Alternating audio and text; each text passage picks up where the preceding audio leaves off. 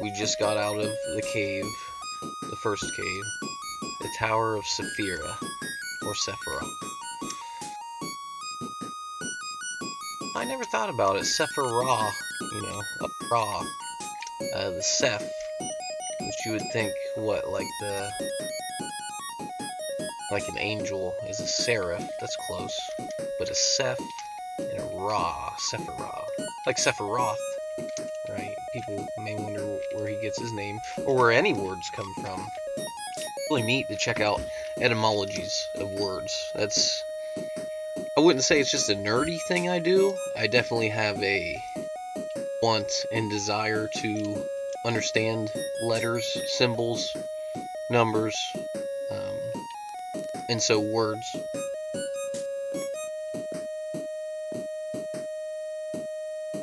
I guess another thing I could add is that try to think about where the word spelling comes from, or curse, right? Spell and curse, or grammar, like grimoire, the book of spelling, the book of spells, grammar, grimoire. All directly related, just FYI. So this is a test. This is a very quiet town. Finally got to enter one of these buildings with the blue lady, and she doesn't want to let me talk. She just wants me to go forward with the test. So you're like, what's this room? You start running and you see the black stuff appears in black blocks. So, oh, okay. And then let's see if I can hit one. So you can hit them with your sword or your body. And so that's just supposed to tell you, get ready. This level is going to have some weird stuff in it. And it is. That's alright, I didn't have any life left. That was my last one. Because these spikes only hurt you. They don't kill you. Ugh. But the RNG will. Oh, I should have went already. That one, oh, he's going to stay on the corner. Sometimes they do that. It'll stay on the corner. Ooh. Should be okay. So that's what you're supposed to do here. You'll probably run off the edge the first time, and you'll be like, what the heck? But then you see these purple cracks in the wall. So maybe you would obviously go for those. And then you see there's nothing, so jump for your life. Jump for that. Seems ridiculous. Like I said, you're not going to know what is going on immediately. Jump for your life. I liked these flames, drawing these flames. These ones have a blue outline on this level, but it's okay. In a later level, they're more fiery and less blue. So that's a rough one. I went way too early. My own fault. Uh-oh. Yeah, now I can't get hit at all. There. So that's what you're supposed to do the first time. You run off the edge there. But notice how I can just run up that stuff now.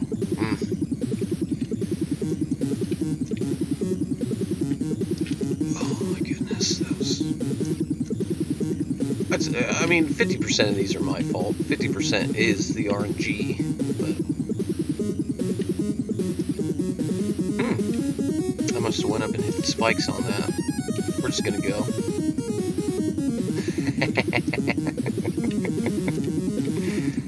I enjoy it. It's satisfactory when it finally goes your way. It's like it is. I mean, how do you involve luck into a Nintendo game, right? Give me a luck skill, and maybe the damage doesn't hurt me if my luck skill is so high and it compares it to a blah blah blah, you know? Or just have RNG. No. Okay. This is another one of those rooms. You can see stuff's appearing, so you're like, what do I gotta do? Jump up there? You just gotta kill him. You gotta kill him. Yes, okay. And jump it. Okay. No, I should have went. That was stupid of me. I really should have went, but this is safe. Okay. Alright, this is the third test. I think here. Yeah, that was good. Then I think here. I was definitely incorrect. So this one's a memory test, so you are meant to die. Now, if you got through without dying, that's fine. But I will tell you that it would be total luck. Did it again, which is fine too. So I definitely go here, and then here, and then here. Oh, I think all the way. No. Here. Oh, crap. Here. I can't believe that. All right, go. No! Alright, so all the way to the right after the bats. Oh, already incorrect.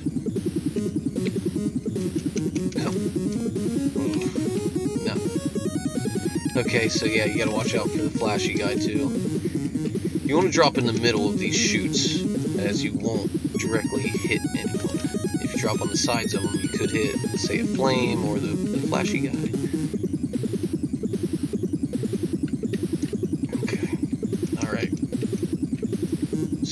So it was right here, right? And then to the right. Just a little bit of memory. I mean, the game would be awfully short if you could just blow through it.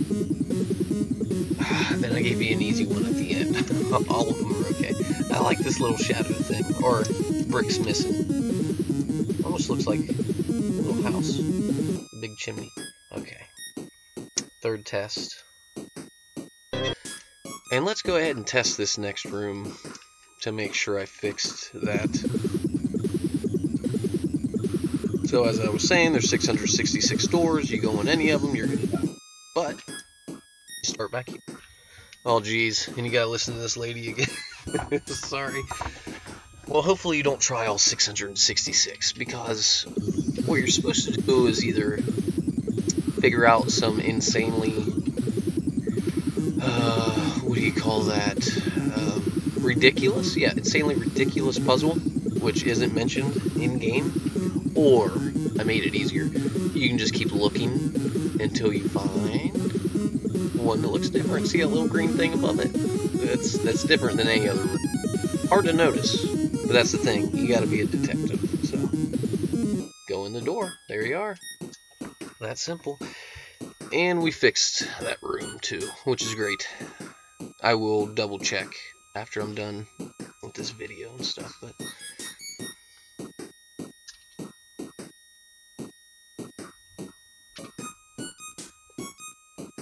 and I will immediately upload this fixed version.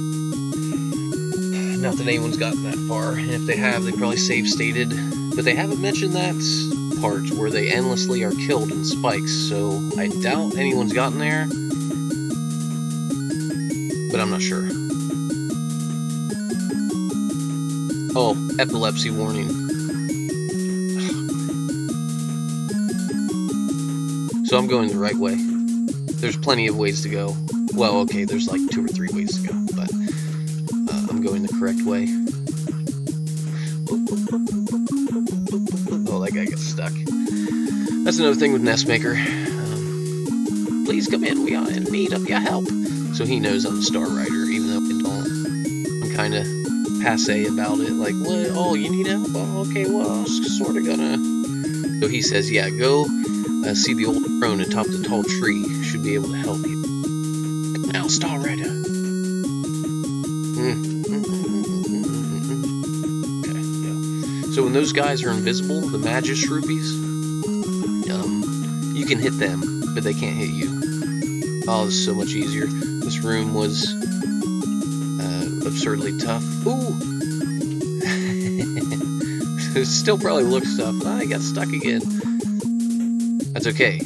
You know what? You'll probably hope 4 times that the game glitches and the enemies get stuck in the wall. Like, oh, I finally have a chance in this spot. Man. Those might be in really tough spots now. I did take away one of those guys in that room because there was 4. I will say this is one of the hardest parts in the game, is going atop this tall tree. That's good. Oh. So that can happen. That's a thing. You gotta be good. I'll just die so I warp. That's another convenience if you want your life back, or if you want to get back. It does pertain to video games. It's mostly, I'd say 99% of the time when I'm playing video games, but it's also when it's getting real intense, like playing my buddy at Tekken or something, and we get real ridiculous. Dead again. So yeah, sometimes my eyebrow would start to twitch. It's a thing. I've had a girlfriend set it off before. That's another story. Oh my goodness. Still tough.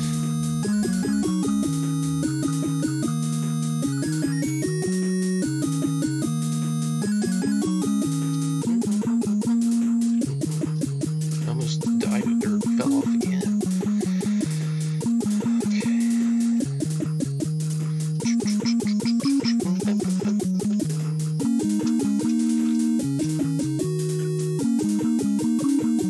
The drums very well.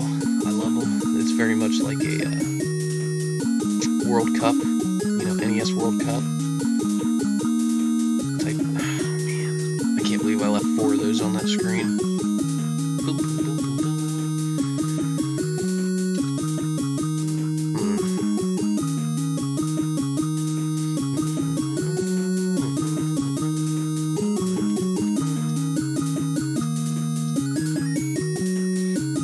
I noticed, I'm sure as well as you did, that when I jumped there, it wasn't exactly letting me through to the next screen.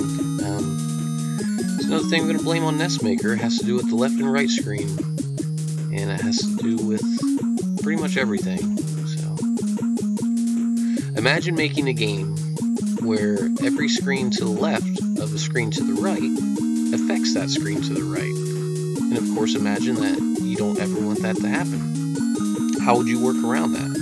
You say, well, you know, I maybe code that out of there. Well, to be honest, I don't know how to recode the basics of Nintendo games or the NESmaker program. So you kind of have to wait for the people who make NESmaker to fix something like that, because it's a very limiting problem.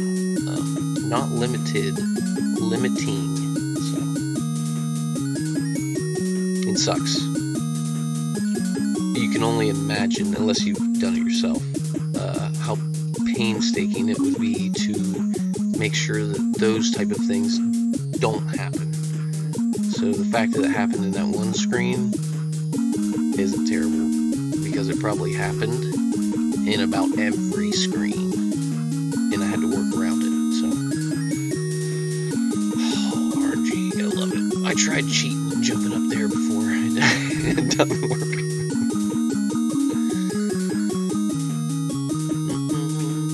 Like I said, this is one of the toughest parts in the whole game. Tougher than a 3 shroopy room. Shoopy? Maybe I should have called them shoopies.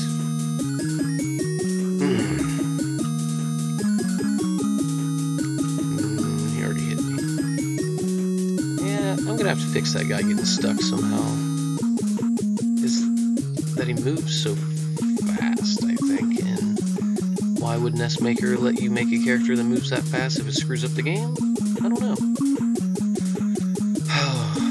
And this frame rate's not helping either. It's barely noticeable to me, and hopefully, like I said, it's not noticeable in the video.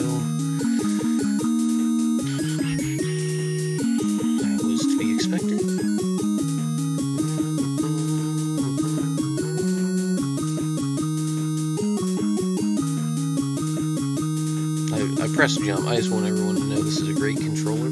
It's an original dog bone. It's a doggy bone. And it's very reactive, and I am pressing the button.